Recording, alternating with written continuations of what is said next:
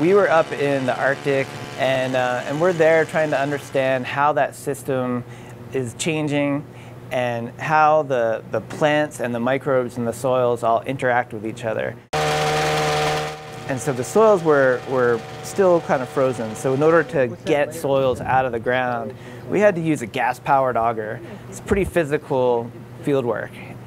What's amazing to me is that this little handful of soil that we have here contains an entire ecosystem. When we take these samples back to the lab, we're able to conduct experiments to learn how this plant carbon is going to be locked away in the soil carbon. The objective of our research is to understand how climate change, in particular warming in the Arctic, will influence the carbon stock below ground. This is soil from the Arctic, northern Alaska, and actually what you see here is really dark material. This contains a lot of carbon, soil organic matter.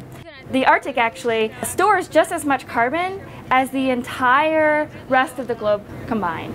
It's really important to understand how climate change will influence these carbon stocks, because the result of that could be a release of greenhouse gases to the atmosphere.